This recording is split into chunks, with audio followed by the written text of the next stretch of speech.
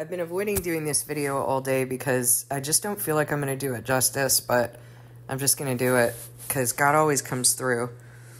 So I recently, in the last couple days, was talking with someone I love very much who is discerning the times and discerning certain things, including whether or not I am a witness, as I have claimed.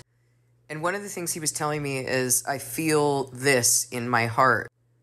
And I want you guys to understand that God is going to give you a clear witness. In fact, in his law, he says that he will give you 2 or more witnesses in order to establish a matter or confirm, or in order to expose something for being false, which is also a confirmation, right? It's a confirmation that this is false or that this is true. So talking about things in terms of like a feeling in your heart can be deceptive when you're trying to learn how to hear from God and what God's pattern is. And one thing that he taught me early on, when I thought that I was hearing certain things from him, or I was indeed hearing things from him, but I was interpreting it incorrectly. What he taught me is, if you think that you're hearing something from me, I am going to show you in my word whether or not that thing is true. I'm always going to give you 2 witnesses, my spirit and my word. It doesn't mean that he's not going to give you a 3rd witness or a 4th or a 5th or a 6th, but he will always give you 2 witnesses. So what I want to tell you is that if you think that you're hearing something from God, it is not testing the Lord to ask him to give you another witness. It's actually holding him to his law. So it is perfectly acceptable, and actually it is correct to go back and tell him, look, I think I'm hearing this from you. And I ask you for your 2nd witness. The first being your spirit, the 2nd being your word. And the other thing that I want you to know is that God is not going to leave you hanging. So he's not going to answer you by not answering you. And what I mean by that is, people will say things. I've heard people say things like, well, I asked God about this and he didn't answer me, therefore it must not be true, or it must be true.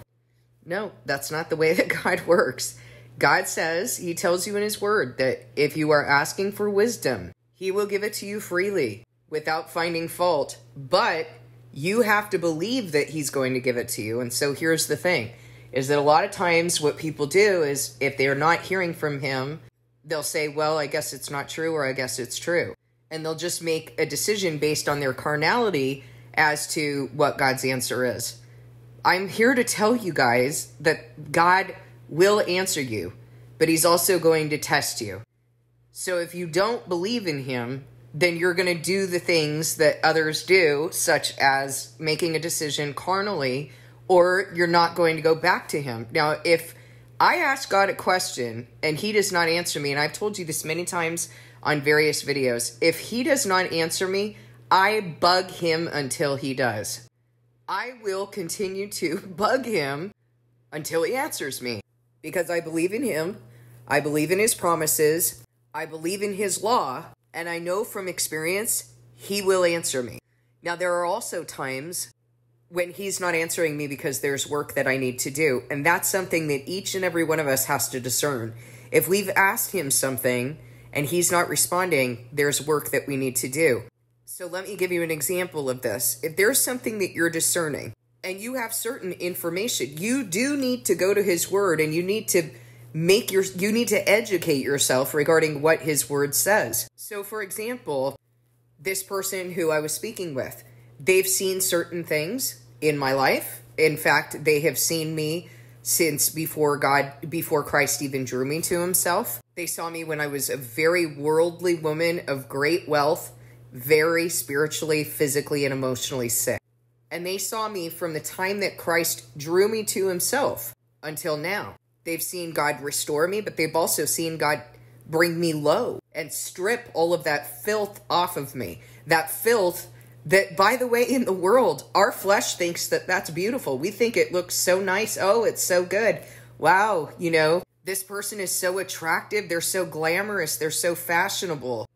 And the world is blinded by these things. I'm watching the, little snippets of the DNC, and I'm like, yeah, People are all pumped up and it denying common sense because what they're being presented with appeals to their flesh, which is another reason why I do not do live videos.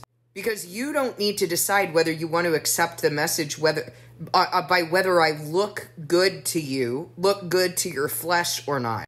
And I would say that 99, probably more, % of people on YouTube, that's the basis for their decision. They're not making their decision based on the Holy Spirit and what the Holy Spirit is administering to them. They're making their decision on whether or not the person speaking is shiny enough. Well, I'm going to tell you right now, I'm not shiny. I was very shiny at one time. I am not shiny anymore. God has brought me very low, and there's nothing more biblical than that, guys. He's going to bring you low. If you're going to serve him, you're going to have to be low. Okay, getting back to my point. My point is that this person has seen my lived testimony. They are part of my family. They've known me for a long time. They have seen the transformation. And not all of the transformation, in fact, a lot of the transformation is not pretty.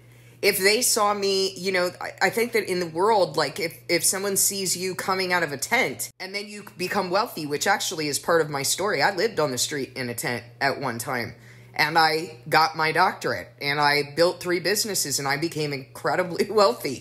And then I became poor again, not because God took it from me, but because he asked me what was going to be my decision, and I made the decision to give up my wealth. But I'll tell you this, going from being in a tent to having incredible wealth, everyone wants that.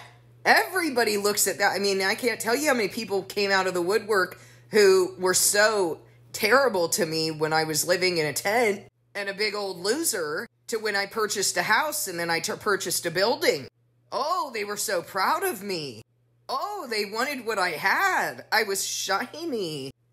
But see, when you go from being wealthy to choosing to give up your wealth in order to serve God, that's not so shiny here, is it? People don't want it.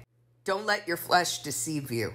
What you need to do is you need to look at what the testimony is, look at what the word says, listen to God's Spirit, and you need to do your homework and go to God and ask him, all right, here is the information that I have, and you sort it through with him because you are required to do personal accountability work. Here's what I've seen in Carrie Ann. I know better than most people where she comes from. I know better than most people the family she came from. I know that she lived on the street. I know that she got a doctorate, built 3 businesses, and had incredible wealth.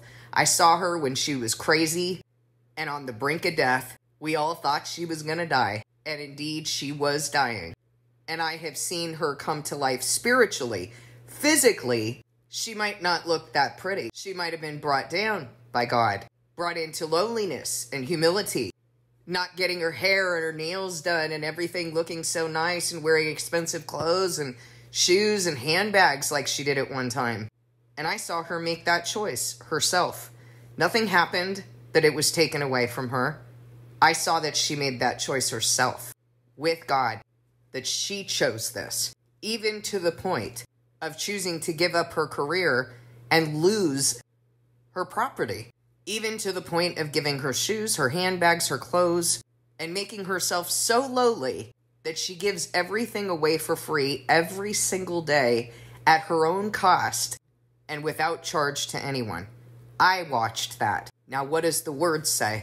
The word says that that's what we need to do. The word says that we suffer for Christ, that we are not worldly, that we are dressed in the righteous acts of God's people, that the witnesses are dressed in sackcloth and ashes, which is a metaphor for grief. The word says that these are prophets. Is her teaching consistent with the word, or is there falsehood in her teaching? Does she speak on her own authority for her own glory, or does she speak for the glory of God? Does she speak on his authority? Is God testifying to the things that she has said, to the things that she has taught? Because if indeed she's a witness, then these end times that are taught in Revelation and in Daniel and in Isaiah and in Ezekiel and in Jeremiah, all of these things, we should be able to see that everything that the prophets have pointed to regarding these end times should be happening, shouldn't they? And is Carrie Ann able to point that out? Does she point it out? Does she show us, look, this is what I've taught you. Now this is what it's looking like right now in the world. There are very specific things that have to happen in the last 7 years before Christ comes. 7 years plus 45 days before Christ comes. Very specific things that have to happen. There has to be a covenant with the Antichrist. The witnesses have to testify for 1,260 days. Then the beast rises from the abyss to overpower and kill those witnesses. And in fact, Revelation 13 tells us that it's the image of the beast that counterfeit religion, the Antichrist, is worshiping, that is going to overpower and kill the witnesses, and is going to require all whose names, all of the inhabitants of the earth, all whose names have not been written in the Lamb's Book of Life, to worship this beast and receive its mark. And at this point in history, it don't matter if you're a Republican, if you are a Democrat, everyone's worshiping the image of this beast, this counterfeit Israel. They have all been bought, and we're a year away from that Antichrist, that image of the Antichrist rising from the abyss to overpower and kill the witnesses, and yet already we can see that the very image of the Antichrist, counterfeit Israel, is already forcing people to speak its ideologies or shut up or be imprisoned, and some of them killed. It is already forcing people to worship this image of the beast or be killed. Maybe not the entire inhabitants of the earth, but it's doing it with some of them, isn't it? Because Palestinians who won't leave their land and will not submit to this image of the beast, they're being killed. Here in the false prophet of the United States, that also, by the way, I've taught you, created this image of the beast. Here in the United States, you cannot speak against Israel without consequences. And Israel, through the ADL, through AIPAC, through Netanyahu, is directing our legislation and our elected officials. Why do they have any influence over removing members of Congress? Because you realize they're doing that. And why is it that people are being fired over criticisms of another nation? We're not even in that nation. Why are we being fired over criticisms of another nation? Or why are journalists who are supposed to have the credentials for being able to speak certain things and should be having certain immunity to be able to exercise free speech in the press, why are they being arrested here in the U.S., in Europe, and in Israel? Well, we've talked about this. I've taught you that the 10 kings or kingdoms are those 10 Germanic tribes that became Western Europe. The 10 kings, the 10 horns that the Antichrist is wearing. I have told you that those 10 kings are going to receive power, as is written in Revelation 17, that they will receive power for 1 hour along with the beast. Hello, NATO, will receive power, and their one purpose is to hand over power and authority to the beast.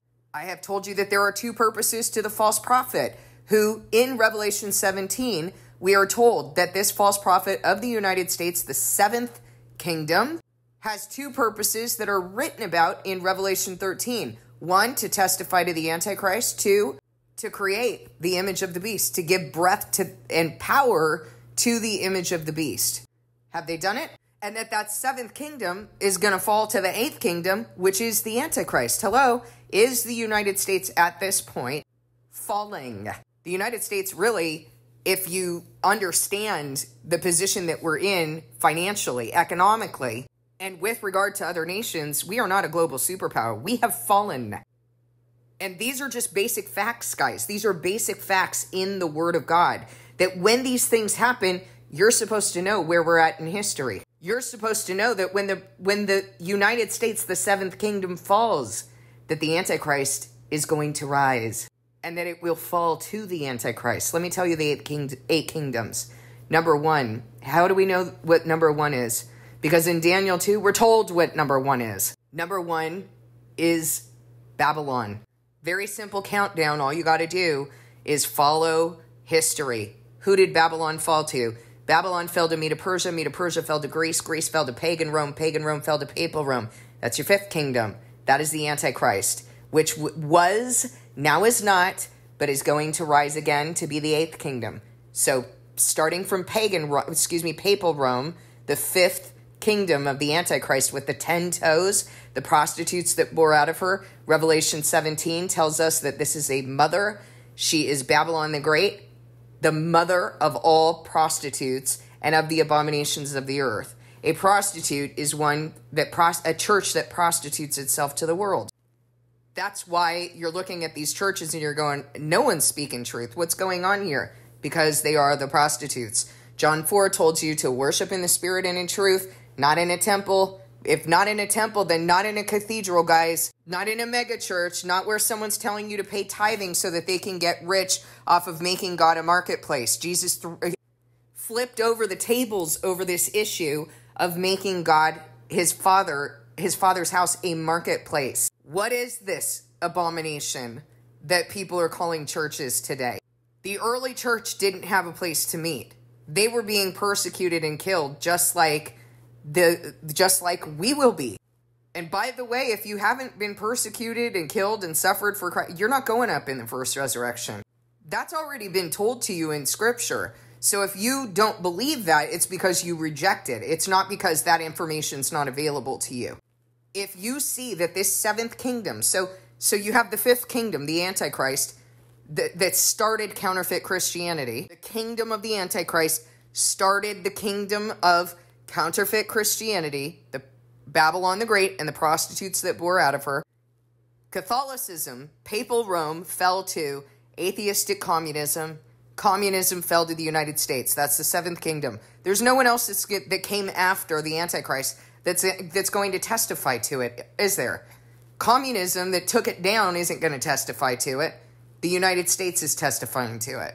And then the eighth kingdom will rise again because the seventh kingdom helped facilitate its rise. All right, so I've told you all these things. I have set an example and lived a testimony out in front of you.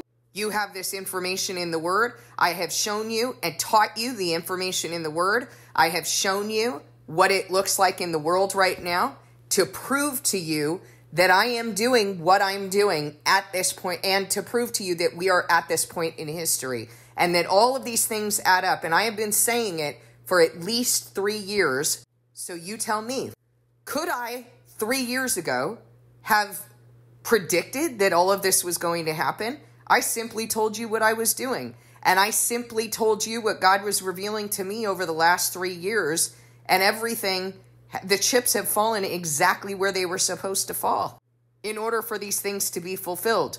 So this is your homework. This is your part of what needs to happen, is that you look at those things and you bring them to God and you say, okay, these are the things I know of your word. This is what I'm seeing in her behavior, in her lived testimony. It all adds up, Lord.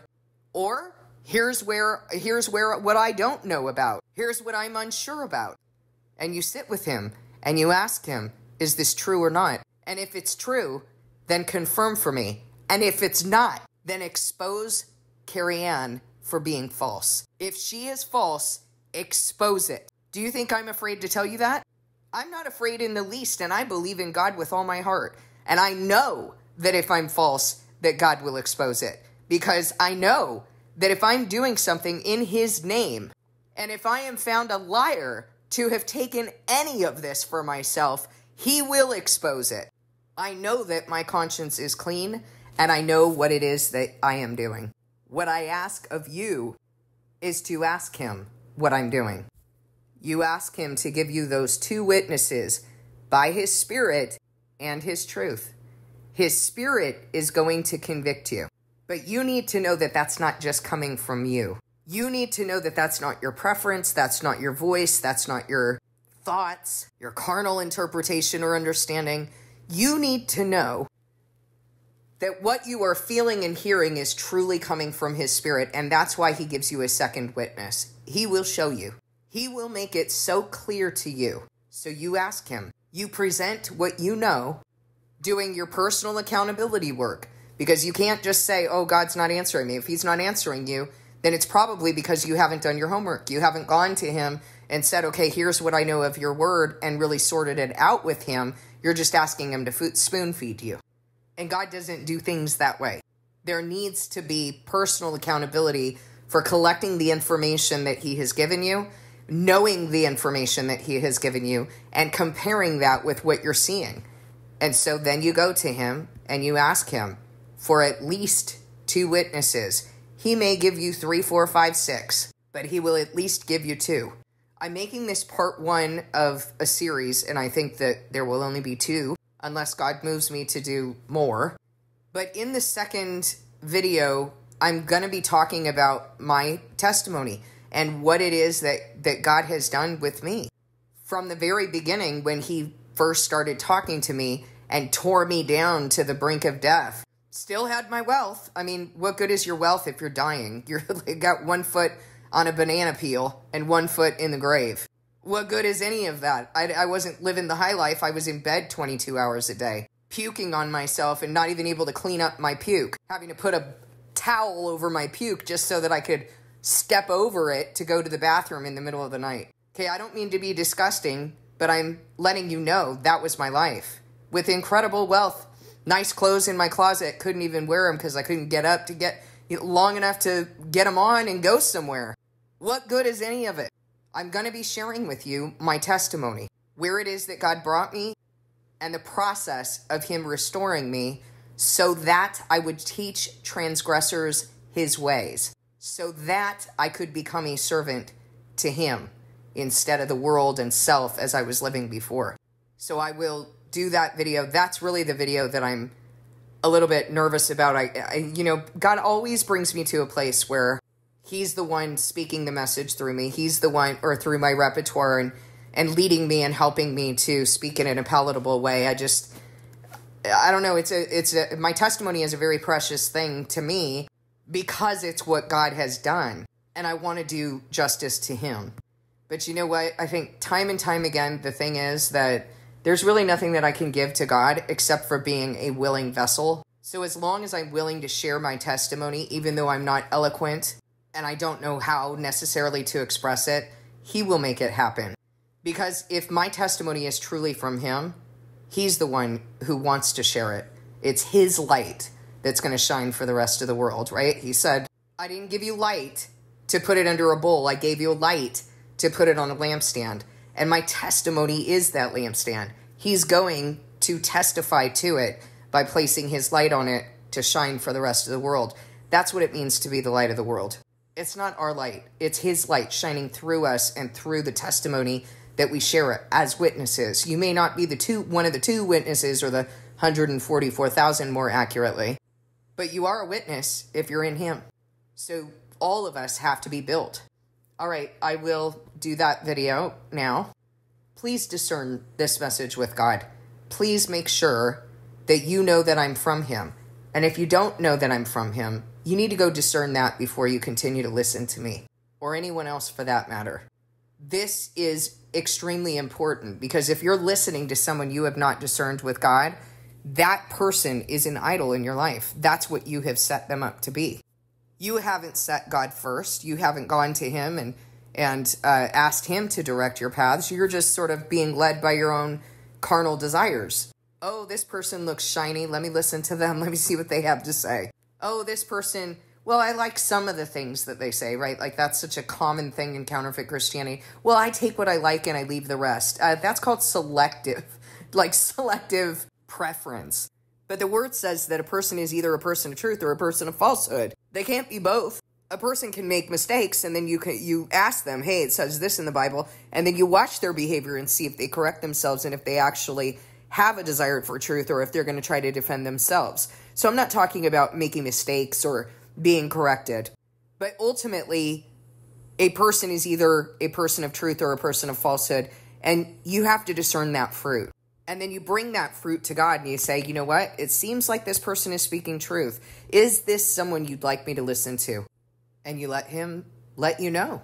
And I can tell you right now, I've done that so many times, and he has exposed so many times, because he told me very early on when he was teaching me his word that no one was speaking truth. But I had this idea in my head that I needed to go collect information, through Google and sermons and blah, blah, blah. But he taught me. He taught me personally that I was not to listen to anybody.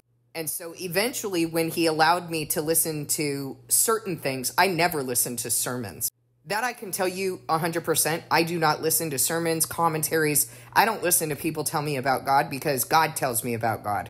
But he does allow me now to go and listen to current events. And so that's what I end up discerning is like, is this person speaking truth? And I do my homework to see, okay, is this actually being reported elsewhere? Or is it something they made up? So now that he has me do that, I know how to discern.